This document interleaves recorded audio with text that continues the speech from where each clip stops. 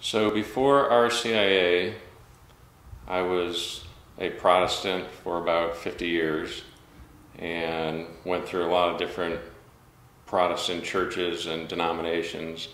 And to be honest, the faith I had when I was 20 was slowly dying as I moved through time, a slow degradation of my faith. So it was getting to a pretty unsustainable point.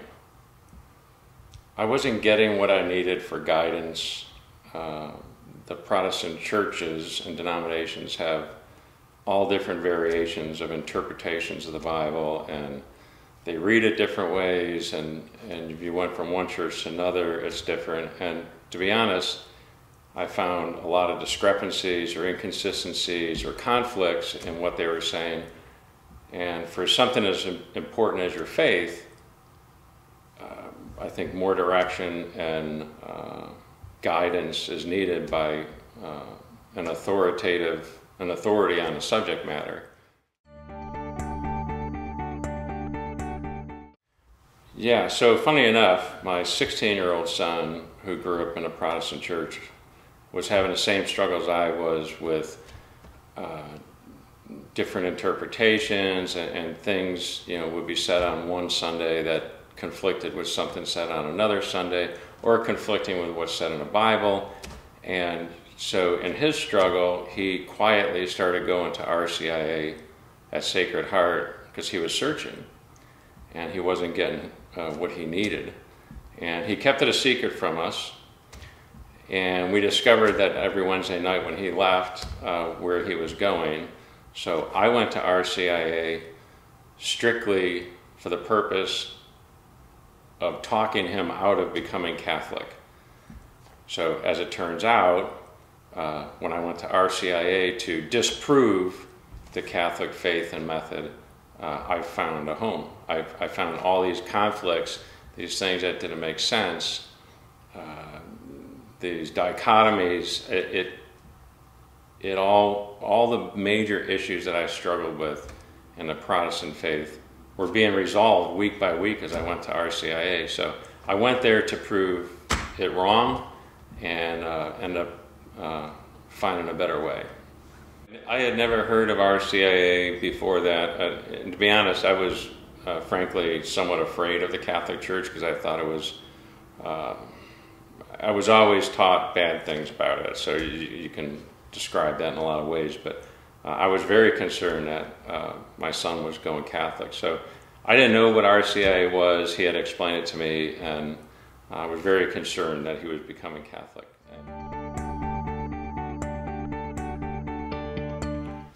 So really amazing, with something as important as our faith, relying on each individual's interpretation of the Bible and sort of creation of what their faith is going to be is not productive or appropriate. So, for example, the Catholic Church has 2,000 years of history, tradition, study, some of the best minds in the world studying the things. The Bible's not an easy read, let's face it. And all that experience and through that experience becomes this authority. It really changed my focus on this distraction of all these things that didn't make sense to a fairly concise, clear path of how to exercise my faith, how to venerate Jesus Christ. All these things sort of came together.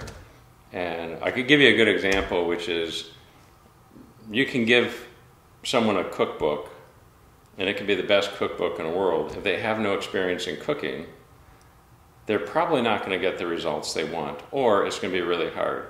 Same thing with working on your car. I used to be a mechanic. I can give you a mechanic book. That doesn't mean that you're necessarily going to be able to rebuild your motor. So there's a degree of experience and art and other things than just the words in a book to put it together in a productive and efficient and streamlined way. So I really found I was worried that the Catholic faith was going to have all these rules that I had to follow, and it was going to be hard. And actually, those rules make the practice of your faith easier. At least they do for me. I don't have to keep questioning, you know, is it the Christian church that's right? Is it the Baptist church that's right? It gives me an authoritative